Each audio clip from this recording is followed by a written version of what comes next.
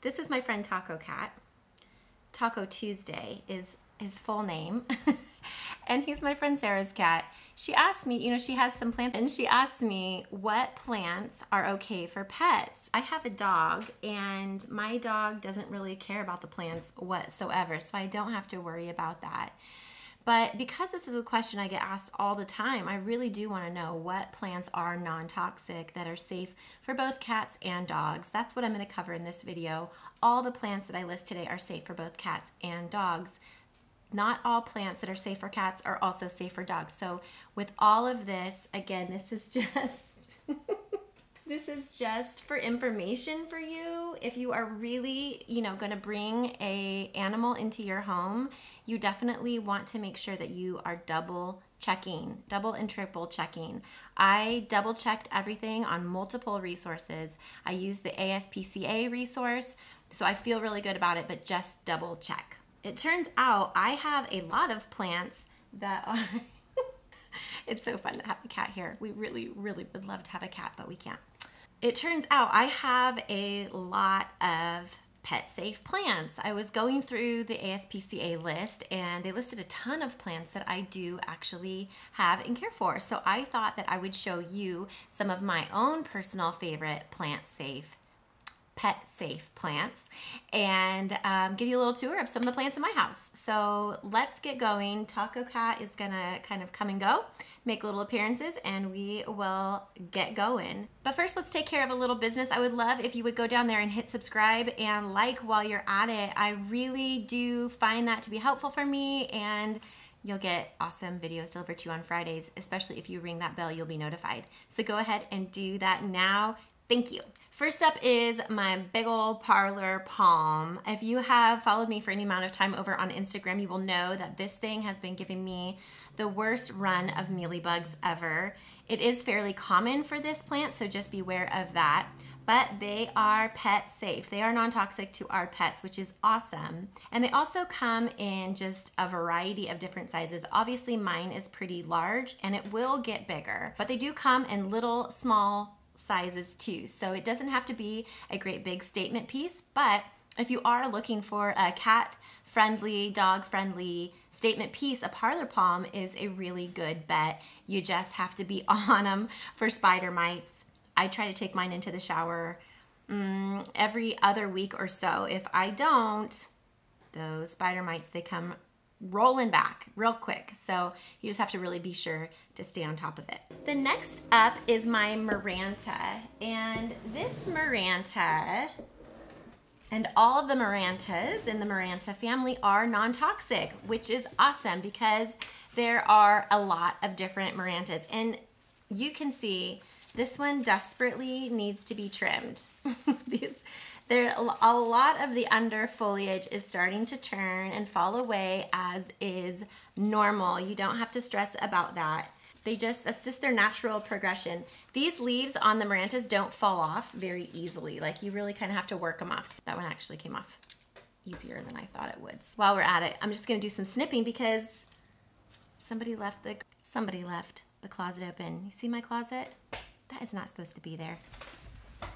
Oh, I live in a house with a bunch of people. That I do. Okay, so now you know what the inside of my closet looks like. It's okay. It's fairly well organized right now, so you know. I'm just gonna trim here. Marantas are really awesome. This one sits in my hall bathroom, and I don't know if you saw it over on the bathroom tour I just did a couple weeks ago. It's right here.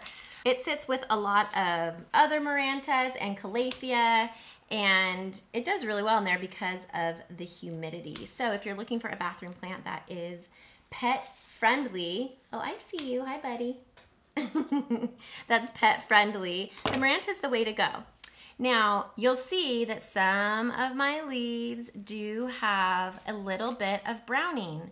I swear, if you can find someone who has a Maranta or a Calathea that don't have any brown tips, just enthrone them because they are a plant god. It's virtually impossible for me. And it's probably because they are a little underwatered right now. You guys, it's hard to take care of a million plants when you have a million plants. Oh, hi. You want to say hi? Oh, you're so cute. Oh, That's right. So Marantas are great choices. Now, that's not to say that the cats aren't going to chew on them. Look, cats may still chew on the leaves and get some like stomach upset. So I'm not saying these leaves won't be chewed on. I'm just saying if they chew on them, they won't be poisoned.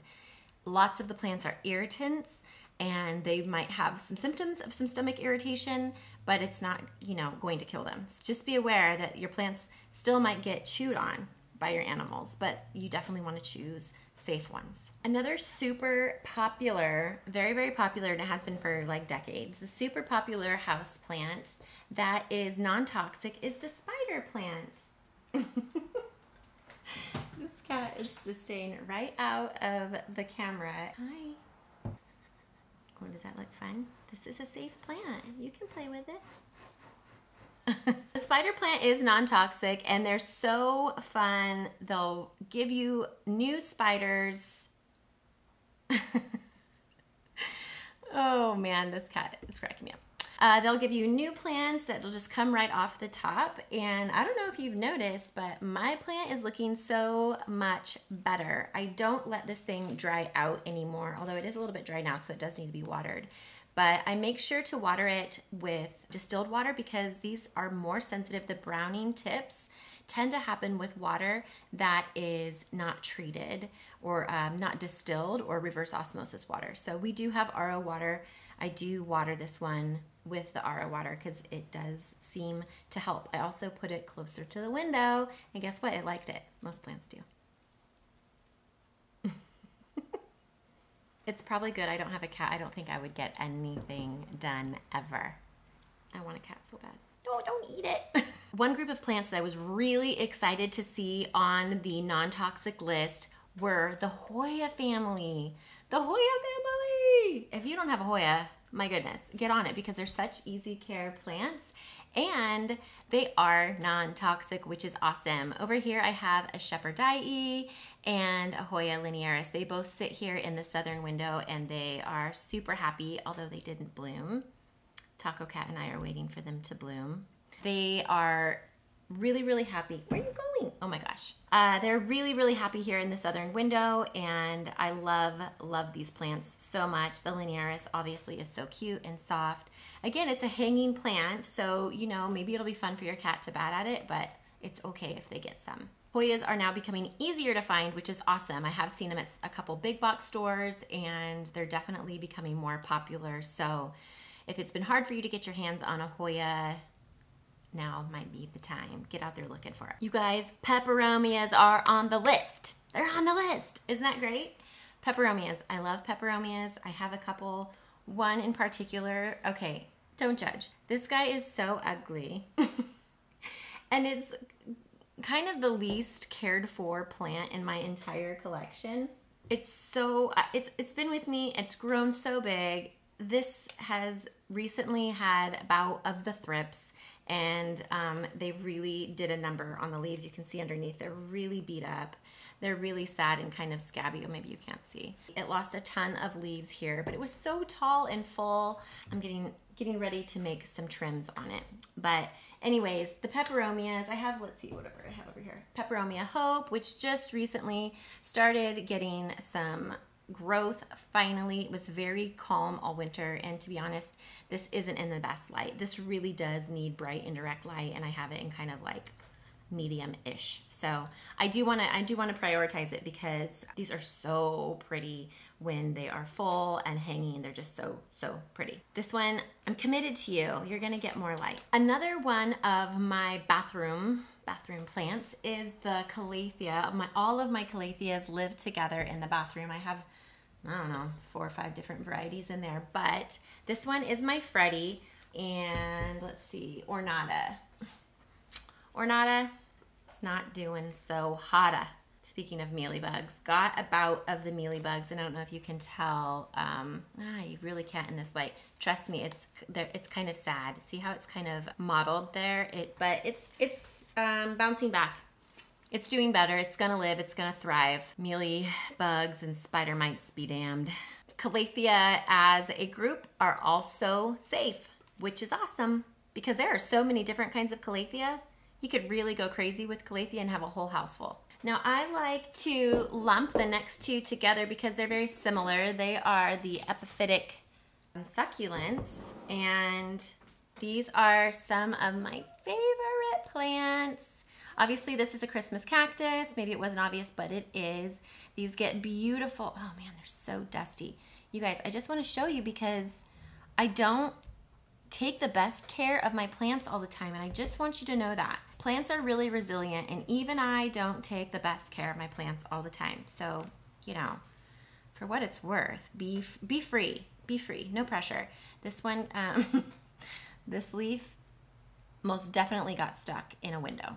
Anyways, at the end of the fall, these things will start to bloom. There's little blooms that come off here, and they're just beautiful, beautiful flowers, and it's some of the only plants I have that bloom indoors, so I love that. And then my rickrack cactus, it has grown really long. There's some very, very long pieces, and I'm really, really happy with it. It's super thin on top. That's just kind of how it is. I'm having a hard time propagating into it because the rickrack will rot. That's really hard to say. The rickrack will rot really easily. Whew, that's a mouthful. I haven't had good luck with just propagating back in. So what I'm gonna do next time, I'm gonna propagate separately and then I'll repot with everything together. For my honorable mentions are plants that are non-toxic, that are pretty popular right now, but that I don't currently have. The first one is African violet. I know so many people who are getting into the African violets, and good for you. I just haven't done it yet.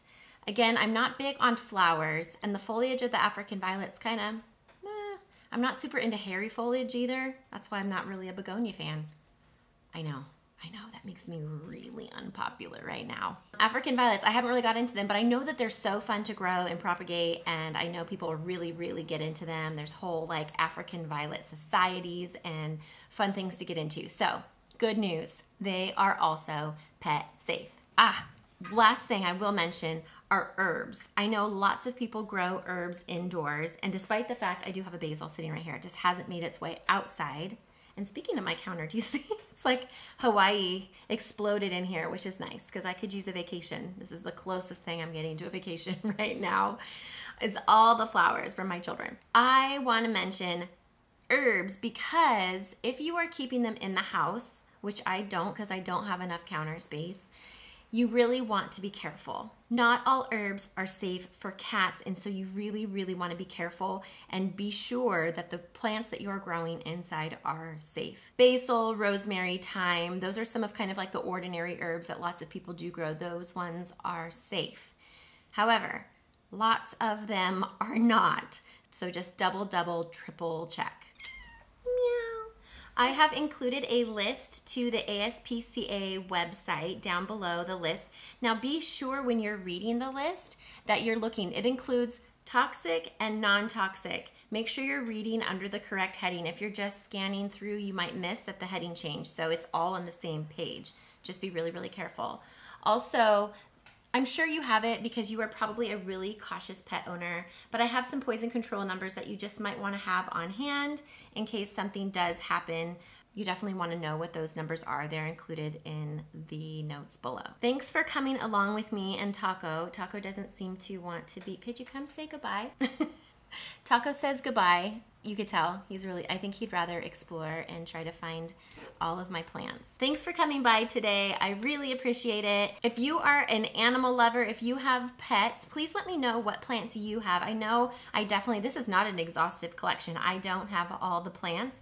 So let me know what your favorite non-toxic plants are in the comments below. Head over to Instagram, go ahead and follow me over there. I have a good time throughout the week doing different planty things. You kind of see what I'm up to as I garden inside and outside. And if you haven't subscribed, now's your chance. Thanks you guys for being here. I'll see you next Friday.